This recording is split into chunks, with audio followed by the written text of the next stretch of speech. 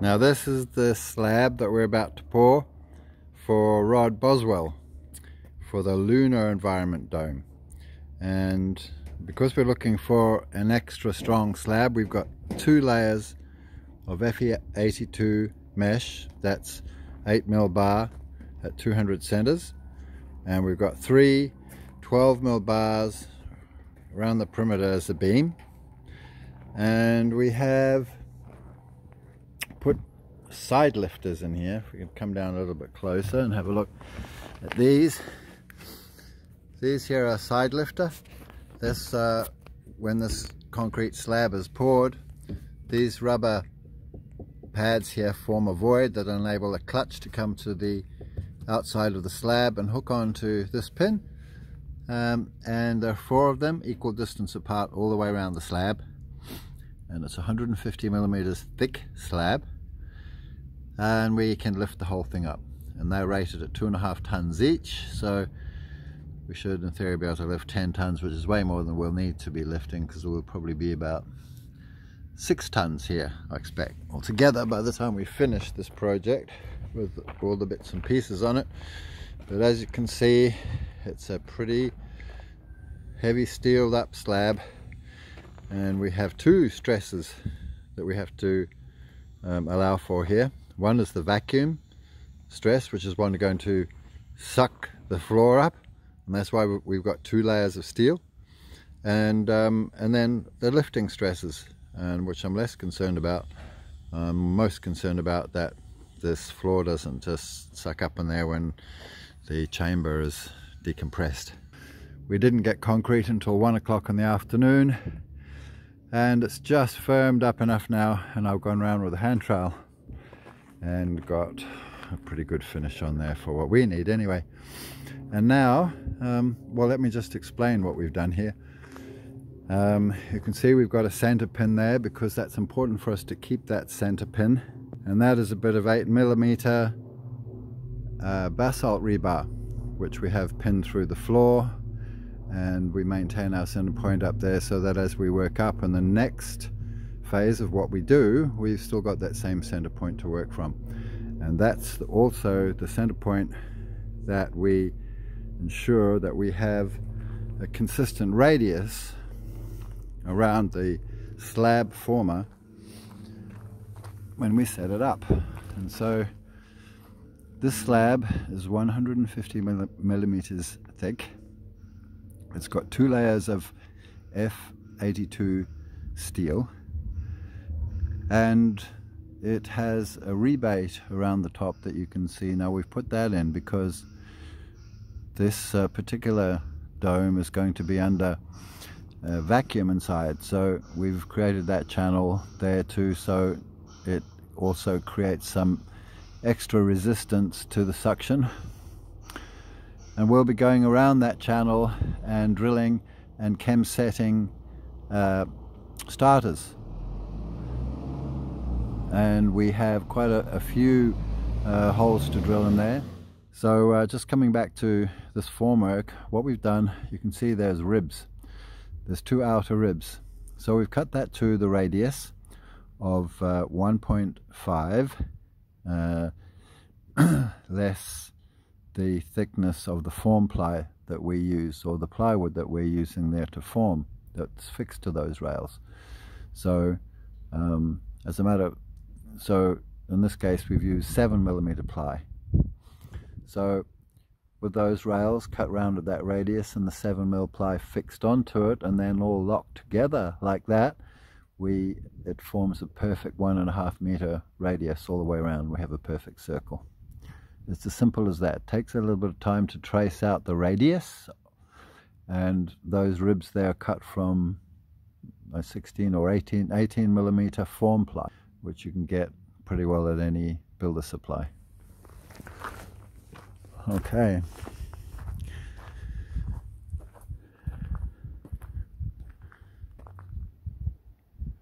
And it will cure nice and slowly tonight.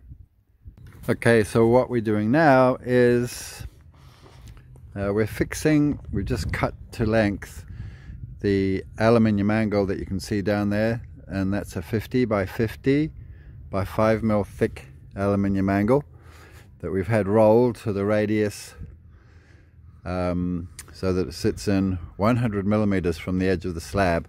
And then what we're going to do is, once this is fixed down onto the slab, onto this edge here, we will pull over the air former, and then we fix the strapping over it to keep it locked in to the edge, and we're going to do a test inflation this afternoon.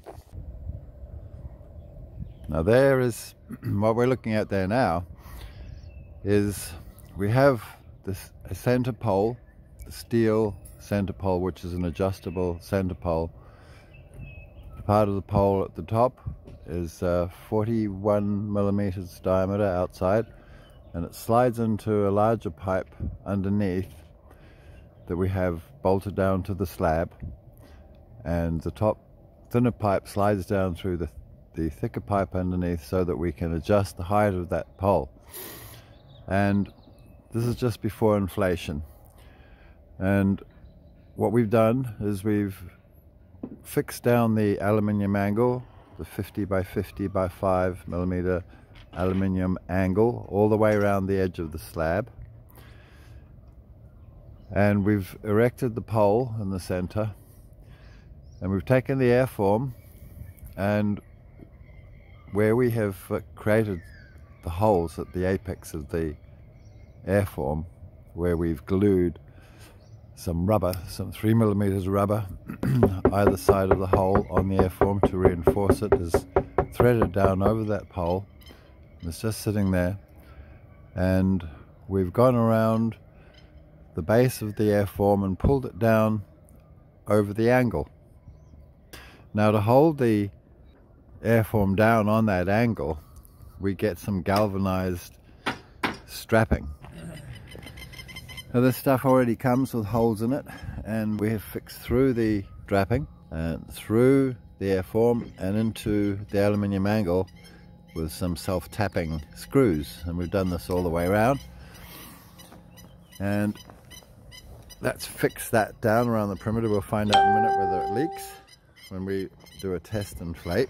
Now, this is the sock that we have, which is fabricated into the airform. This particular sock is, when it's inflated, is about a 400 millimeter diameter, so that a person can get through, because we will eventually have to get in there. And that will... Okay, what I want to show you here is a little detail which is on the bottom of the airform. You can see these two ropes coming out here. These are just the excess rope. It's about a 12 millimeter diameter rope, which is welded into the bottom of the airform to allow this some, significant hold down by putting this band of steel around there. This holds it down and helps seal it to the edge. So we're on the slab edge. We're 150 millimeters thick slab overall. This is a 100 mil wide rebate in there where the wall will be built, and this is the airform. Now, before too long, we'll get some tape, and we'll tape over the top of this whole section all the way around to cover these batten head, or these driver heads here, and also to prevent concrete going down into the corner, because eventually, when we've constructed this, we're going to get back inside and we have to remove this airform. And the way that we'll do it is we'll get back inside, remove the screws from the angle that are fixed down on the concrete, and pull it away, and then we can remove these screws here. But we want to make sure that they're not embedded in concrete, and that's why we'll put a nice thick tape across there to stop the concrete locking all that in. Alright, we're looking down on top of the pole where the airform comes over the top of the pole. You can see this is a little bit wobbly. which allows, although it's bolted to the slab below, it allows this just to move around a little bit and find its most natural plumb position with the airform. So what we've got here, at the apex of the airform, we've drilled a hole, a 42mm hole for the pipe. We cut 2 discs out of rubber. This is pure rubber, good quality rubber. It's about 3mm thick, and we've glued this using contact glue on the inside and the outside of the airform, and we've drilled a smaller hole, about a 35mm hole in here, so that it has a very tight fit over the top of this pipe, and that we're hoping this is going to completely seal here. Now, looking up a little bit, we've got a disc. This plywood disc, it's about 120mm diameter, and you can see that it's got chamfered edges, because this is going to sit on top of the airform up there, and it's going to create, this is designed to create a flat seat, a flat surface up underneath the inside of what will be the concrete dome, to allow the sealing of a flange. This will create a flange sealing plate for the pipe that will be inserted in the top. They'll be used for pumping down the vacuum in the dome. What you see leaning up against the wall are 2 polycarbonate windows, and they are 25mm thick, and one of those will be on the dome as a viewing port from outside. The 2 windows, they've got a huge flange around them that will sit into a seat that we'll cast into the side of the dome. The disc that you see in front of it, actually that's also a polycarbonate, and that's a flat disc sheet that we use on the other small domes that we make to cover the central skylight. The yellow and black machine on the floor over there on the left is our fan blower. That's the machine that will inflate the airformer that we're going to use to construct this dome. What this is a manway pressure door, and this is going to be cast into the dome, and this will be the means of access to the inside of the dome when it's not under any vacuum, of course, but this door is designed to resist the forces that will be imposed on it when it's sucked down. And it's from Fratelli Laveghi. I think that's about as good as I can get with my Italian pronunciation. Anyway, this is it in its raw form. Now you can see this is quite some serious door, and the steel here is about 10mm thick, and the door, I guess, is about 2.5mm thick, and it has these wind down clamps. There's these clamps here. It's good for 1 atmosphere, and there's a seal, quite a tough rubber or silicon seal, and it's not quite set up for what we need to install it. This is designed to be welded into a stainless steel tank. So what we're going to do is we're going to weld the flange just under this bolt point here all the way around, a 50mm flange that will enable us to create a seat and seal against the dome. This one is just going to the stainless steel welder now, and because he's got the flanges there now that have been cut out by a laser cutter. Okay, so this is the block out and template that will form up the opening for the pressure door. And so this plate with all the holes in is an exact replica of the flange that sits around the frame of the door, and the holes are drilled there because we're going to inset stainless steel bolts into the concrete, and this form will be temporarily held in place and create the opening, and once it's removed there will be a flat plate all the way around, a flat surface all the way around the concrete, which the door then will sit up against with a rubber seal, and those bolt holes will come out and the whole faceplate will be bolted on. Just have a look how we've made this, and Russ made this. So we've got here some 4mm ply, which has been cut through about halfway through the back so that we can make this curve here. This is plywood, and this will be oiled so that the concrete doesn't stick to it and will come out easy.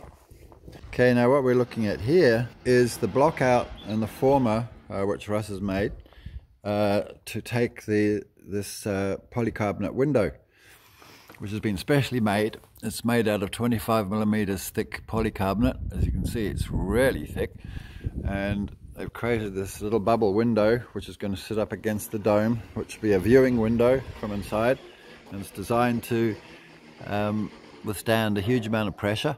And this former has been made exactly the same way as the other one there for the manway door, and this will be supported in place up against the dome and will create that opening. It will create this flat plate here for this flange to be bolted to, and this is just being temporarily held here at the moment with these pilot holes in place, and Russ is just going to drill those through now to accept a 12mm bolt.